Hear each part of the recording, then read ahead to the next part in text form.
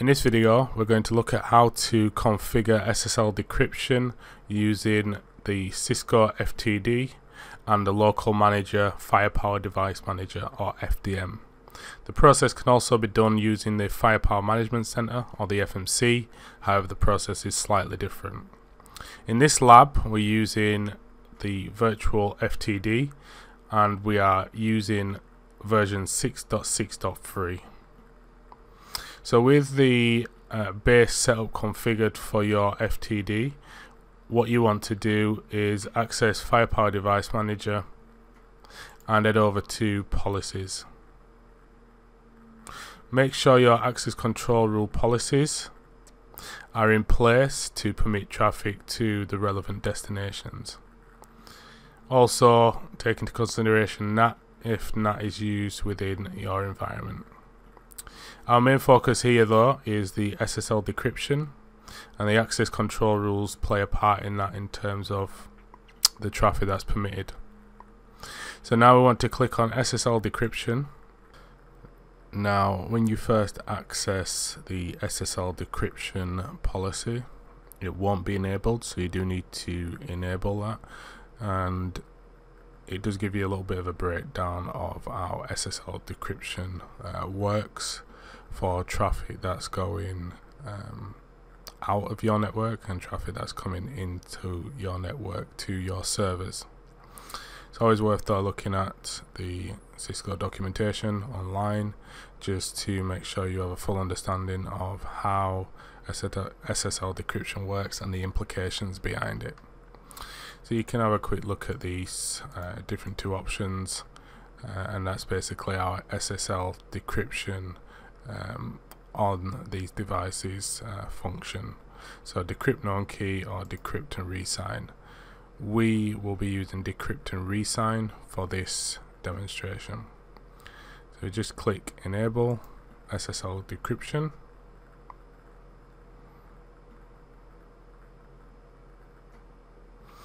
And you can see there that will enable the SSL decryption.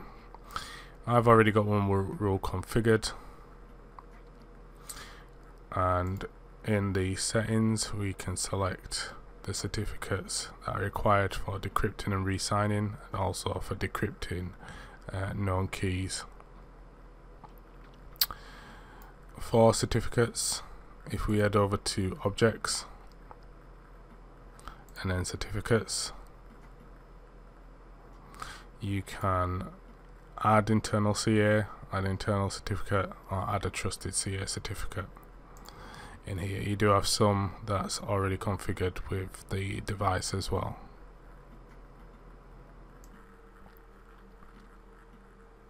And in this demonstration we're just going to be using one rule. So what we're going to be doing is we're going to be decrypting the traffic from our internal zone going out towards the internet, and our action for the decryption is to decrypt and resign, as you can see here. So what this is going to do is it's going to resign the flow with the key, or the certificate rather, that we have selected for SSL decryption.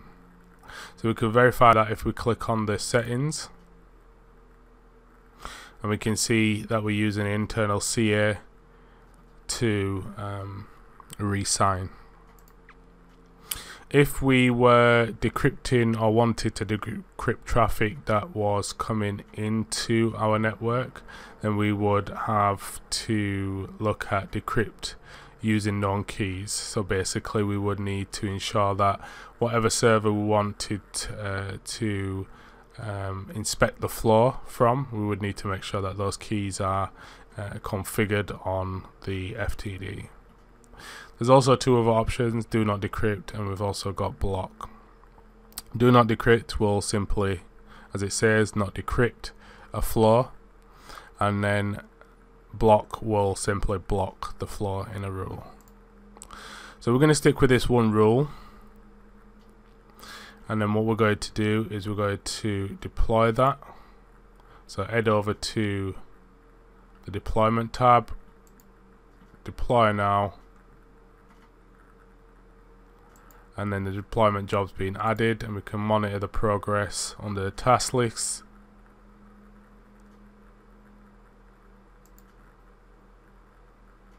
And you can see there that we've just triggered that deployment process. So depending on resources, this can usually take anywhere from 5 to 12 minutes, so do bear that in mind. We'll just wait for this to finish deploying, and then we can verify by looking at some logs and looking at the SSL decryption summary to ensure that traffic is indeed being decrypted. What we can also do as well to verify that traffic is being decrypted is we can use Snort IDS to validate that we can see content within a packet that would normally be encrypted. So anything such as HTTP traffic, HTTPS traffic rather.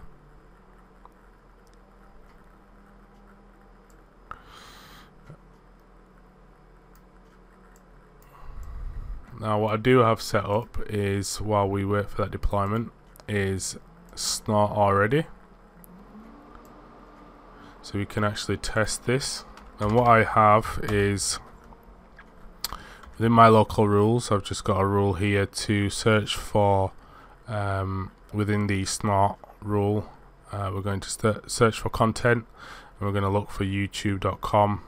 It's not going to be case sensitive, and then our message will be YouTube alert. I've also got a threshold in there that's going to only count to within a duration of 60 seconds. So we'll test on that rule, and we can actually test this now by quickly running Snort. And if we try to access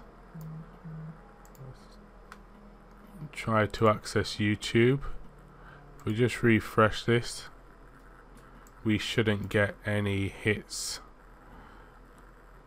come through, and as you can see, we're not getting anything here, and that's because the content, it won't be able to find the content at youtube.com. So we'll wait until the change has been deployed on the FTD, and then we'll try the same again, and you should see that we start getting hits on the Snort IDS. So now the task has been deployed. What we can do is we can actually test looking at Snort to see whether we can see what would be encrypted traffic usually in terms of the content within a packet. And we can also then look at the logs within the Firepower Device Manager to see and confirm that we are getting decryption for the rule that we've created. So as you can see here, we have Snort IDS running on my Kali Linux virtual host, and the Snort process is running in a minute, but we don't have any hits. So what we're actually going to do is we're just going to minimize that moment, and then what we'll do is we'll refresh YouTube. We'll get this back up, and as you can see, we've already got hits starting to come through here. Again, we just do it again, and I refresh that. Again, now you can see we've got another hit that's come through. And then one more time, I refresh that. You can see we've got another hit come through, and YouTube has a range of IP addresses, but what we can see is that we can see the destination port is 443.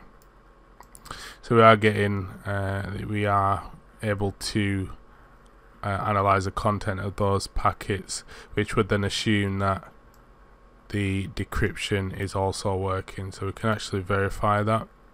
So if we go back to the Firepower Device Manager and we go to monitoring, and then we go down to SSL decryption, we can see, so we can actually change this over the last hour. So we can see that we're getting decrypt and resign here, so 50%. We've got no blocks because we've got no rules to block, and we've also got no decrypt known key because we're not decrypting anything coming into any of the servers in this environment. And then we've got some that are not to be decrypted as well. So we can see that, which is good. We can also look at the events. There we go. So we've got another YouTube one here, so we can see the URL that's being decrypted, and we can see that the SSL status is showing decrypt and resign. Then we've got the policy that's being used as well, and then the actual name of the rule, and then the action that's being taken on the rule as well. It gives us the web application, which is indeed YouTube, and we can see that we used our web browser to access that. Because we can also verify this IP address in the Snort IDS, so let's just have a look. I'll just keep that small and I'll drag this over. So we can see the bottom one. So so 142.250.187. It's actually this one.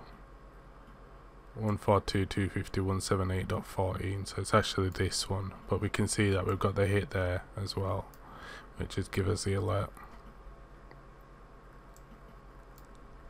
So that's essentially how you, in brief, can configure SSL decryption on the Cisco FTD, or Cisco Secure Firewall, which is now referred to, using the decrypt and resign. A few points to note is that when you are using an internal or self-signed certificate, whatever certificate you're using, in fact, you need to make sure that any of those subnets or any of the hosts behind the subnets that are going to be subject to SSL decryption do actually have the certificate also configured on their system. If not, then you will encounter server identity issues and connection problems. So again, this is how you configure SSL decryption in brief for flows out towards the internet, or traffic that you resign rather. It is very brief. I hope that's being useful. I will be doing more videos related to Snort, more articles related to Snort, and also more articles related to the SSL decryption process in more detail to cover the different flows that we can have and the different actions we can have on the flows. So decrypt known key, do not decrypt, and block. That's all for now. Thank you for watching.